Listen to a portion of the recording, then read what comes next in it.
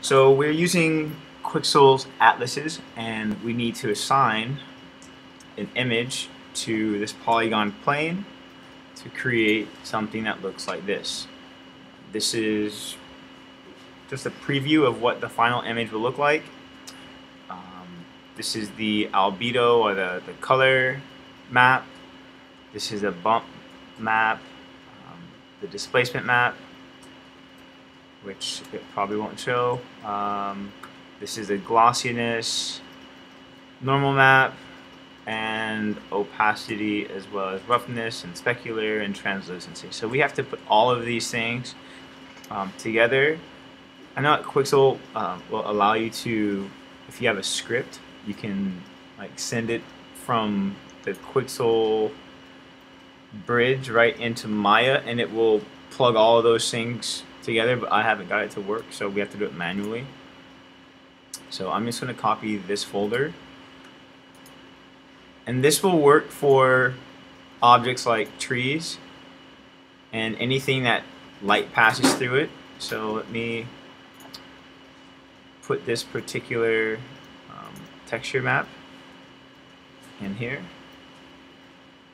Close that. So if time permits, I can do that with these two objects as well. But before I assign that kind of plant to this object, I need to convert these pane effects to polygons. Because right now, if we were to render in your render view, I can't see these objects, right? I can't see these objects. I can see this polygon plane, but I can't see that object. So first things first, select your pane effects tree, which is found under Windows, General Editors, Content Browser, and then you could find any one of these trees. Click on it, hold B to make your brush size larger, and then click and drag. Alright, so I'll click this geometry, and then under the attribute editor, stroke palm, it says mesh output, change it to output quads. Same thing for that guy, output quads. That's it.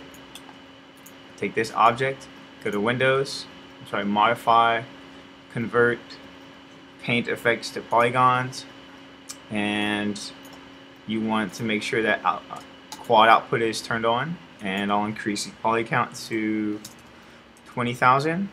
Apply, and I didn't lose any sort of geometry on this, and now you could see in my render view that I can render that. Same thing with this guy. I might need to increase it more, so let's try 50,000, and then apply, and then it pops up. Okay, so the great thing about like converting pane effects to polygons is that it separates the mesh. So before, let me press Z to undo. It's just one mesh. You see, like the leaves and the trees are combined. And then when we go to the convert pane effects to polys, it separates the leaves from the actual trunk. And under each one of those leaves, it has its own shader. So you could see here, it has this leaf texture and a transparency and all that other good stuff. So what we're going to do with this particular polygon plane is the same exact procedure with the leaf texture on here. However, we have to make sure we can find that leaf texture, and that leaf texture is actually found underneath Maya's brush images. So it says brush images, bamboos. It's found underneath Maya app content brush images. So I'm going to put that particular file into my source images file. So I'll go to Applications, Autodesk, Maya 2018, and then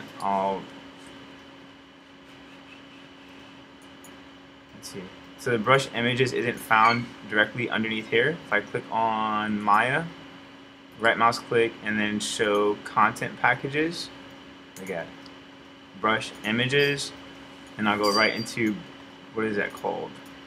It says bamboo leaves underscore single. Okay, so bamboo leaves underscore single tiff. So that's that file. So I'll copy this, copy and put that directly into my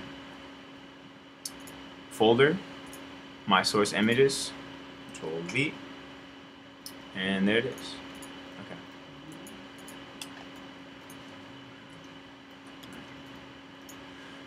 Okay, so first things first, let's assign a material to this object. So let me minimize this. Right mouse click and hold, assign new material. It's going to be Arnold standard surface, and I'll rename it to tall underscore grass. Alright. And I'm going to open up my Hypershade. So Windows Rendering Editors Hypershade.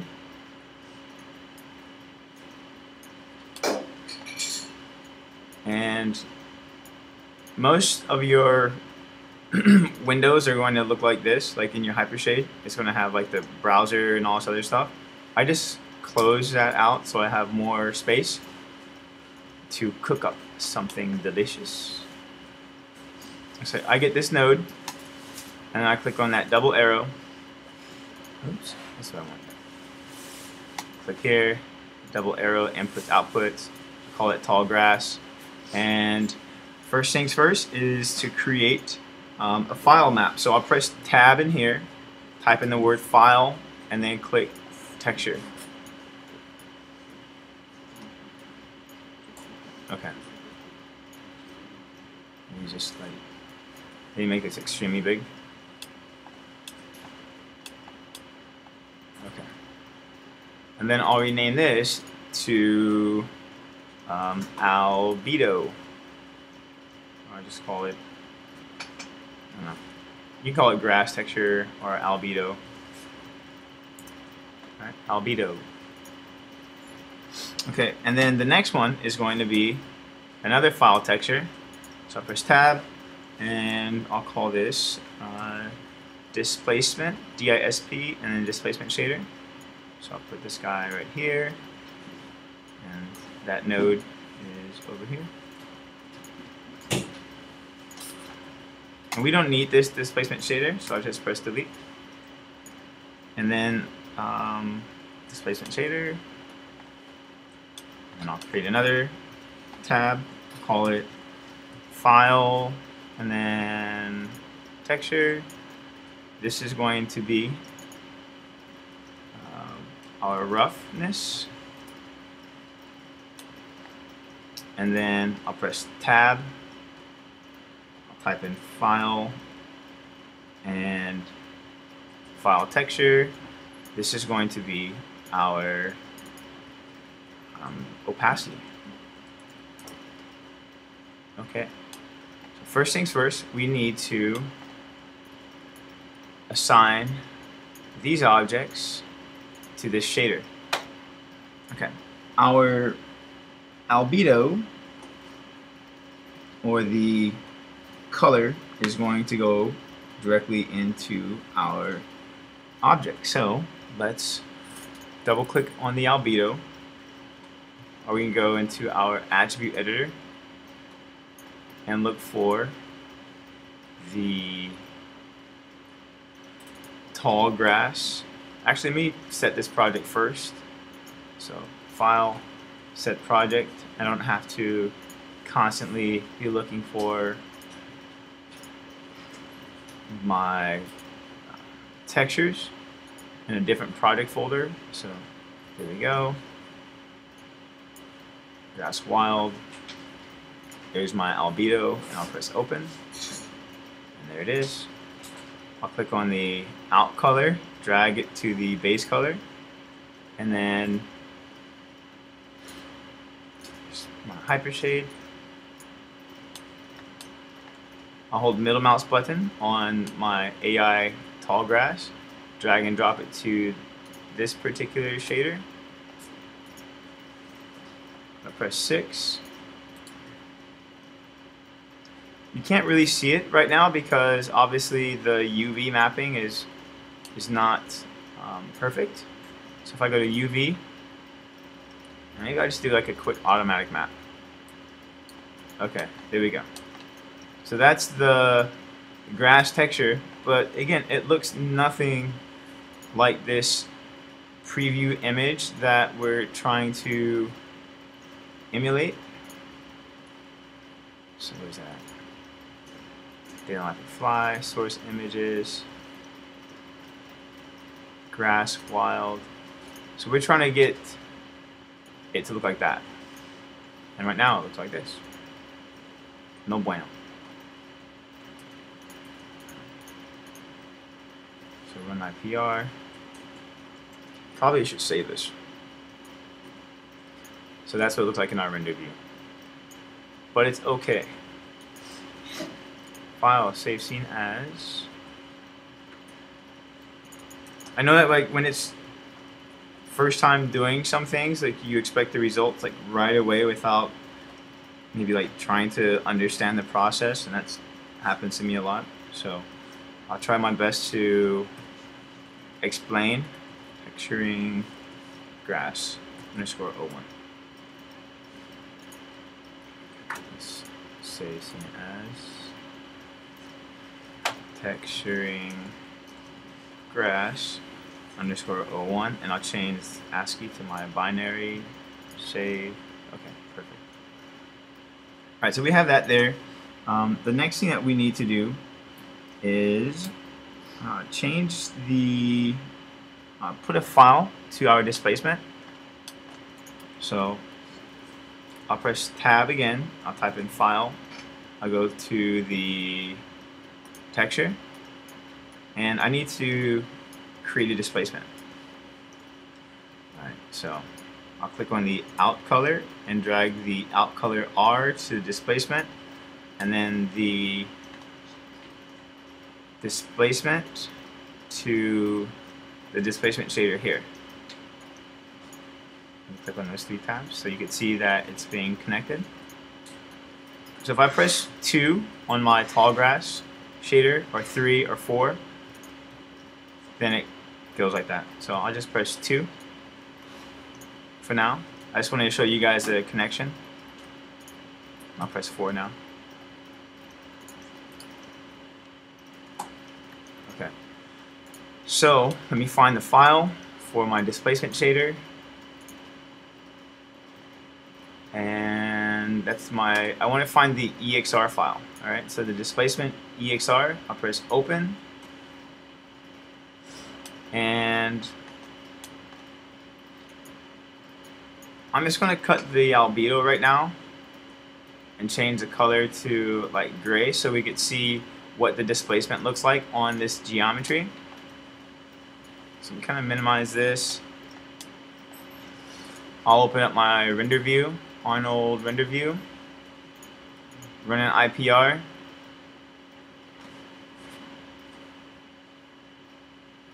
And right now you can't see any displacement on this geometry, on this surface, because I have to increase the subdivisions. So the way I'm going to do that, let me minimize my hypershade,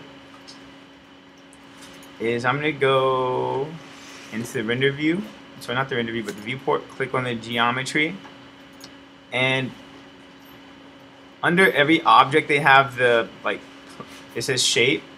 So I go to the Arnold tab, scroll all the way down until we go to subdivisions, change the type to Cat Clark, and then change the iterations from 1 to a value of, let's try 3.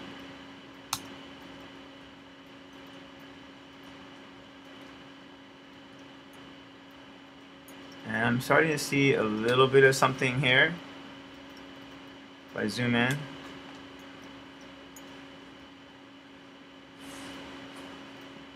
alright, not a whole lot, But let's go into the displacement shader because that's where we're going to get some fine tuning. Alright, so this is our network, and I'll click on the displacement shader here, and we want to, let's say, increase actually let's go to the Arnold tab, turn off auto bump, and then we'll change the scalar 0 value to 0.5, and then I'll change the scale to value of 5.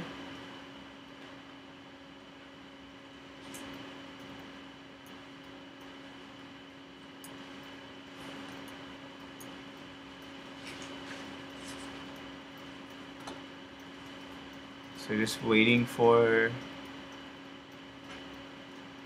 some sort of results on this surface.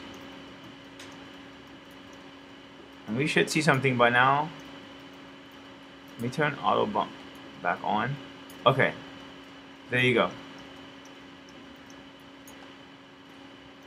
So you could see with these lines on here, on that geometry, that right there is coming from our displacement shader. Alright, so that's actually looking really good now. Okay, so I'm happy with those results. And let's go ahead and turn the roughness of our displacement map. I'm sorry, of our specular map. So I'll go here, I'll click on the roughness map, open, and then I'll click on the tall grass, and I'll just middle mouse drag and drop that. Actually, we could just do this. Click on out color, go to specular roughness. Actually, just click on here, out color R, specular roughness, right there.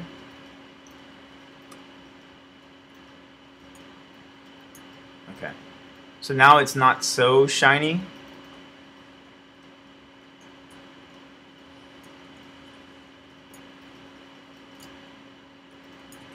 See, it's not so shiny. Okay. Because that was kind of bothering me a little bit. You couldn't really see the displacement map on there because it was too shiny. Alright. So the next thing that we need to do is alright, so I could put the albedo on there. Let's just go ahead and do that. Base color, so you could see something. Still not what we want it to be, but we're getting there. Alright. But with this roughness, I want to create an AI range.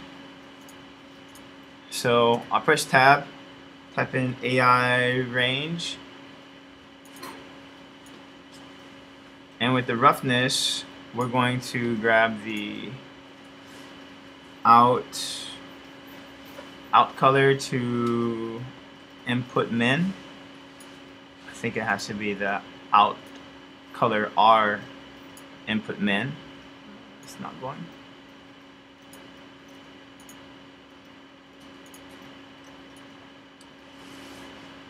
Okay. And then the output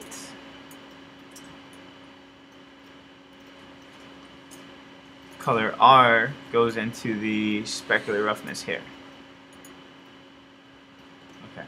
Now the values that we're going to change are the input min, something like 0.52, and then the max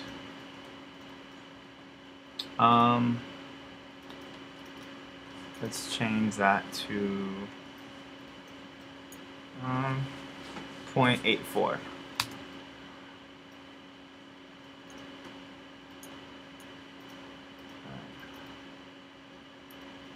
And then let's try the output min, something like 0.5.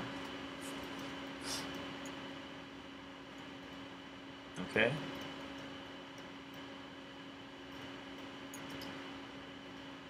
So it's coming along. We have the displacement, we have the roughness, and now we need to do the opacity. Let's close this. The opacity map is right here. So it's just a matte finish, like it's a matte or grayscale. So not grayscale, but it's a mask, so black and white. So we're gonna mask out everything. So everything that's white, you see, everything that's white is going to get the texture, and everything that's black isn't going to get the texture. So we have that there, and then we change the opacity to opacity. So we go out alpha.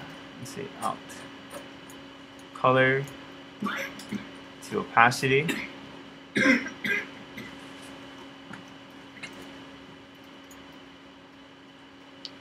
Let me reload this.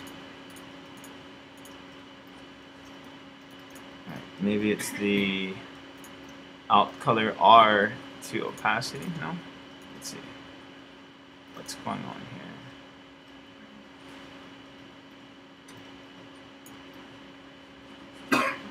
Okay, so let me click on the leaf shader and turn off opaque. There we go. So I had the opacity right, but on the leaf shader itself, the opaque was on, you see? So under that leaf, the plane, there's an Arnold, and then we have to turn off opaque.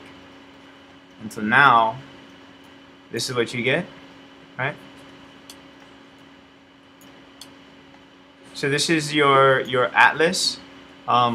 We have to add subsurface scattering to it so that we can get the light going through the leaf itself. And that's pretty much it. Let's go to that shader. Turn on subsurface, change the weight to a value of 1. Actually, let's change it to 0.45. And then the scale, actually let's turn the type to random walk. And then I'll click on the albedo and make that the surface color. And let's see here.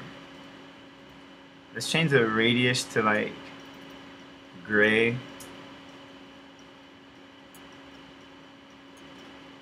And I'll change the weight to the value of 1. So now we actually get light passing through this object. And then if you wanted, you know, obviously you have a really big scene with these objects. There's a way that you can like randomize this and other polygon planes so that it randomizes those throughout the scene, or you can like manually place it. But if you have a huge scene, then you could use like MASH to randomize this polygon plane in your scene, or you can add like more divisions in here, and then you could like you can bend it.